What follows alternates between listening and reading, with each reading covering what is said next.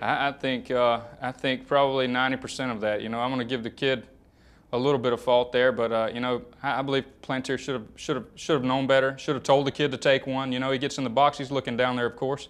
Runner's on base, you know, he's looking down there. He could have told him, you know, take one. And I know that's definitely something I would have done if I'd have been managing. Yeah, there's no way I'm trying to show anybody up there. And you know, you just try when you're managing, when you're coaching, whatever you want to call it, whether it's college level or this level. You know, you just want to stay out of reach of that grand slam, taking that lead back, and that's all you got to do there.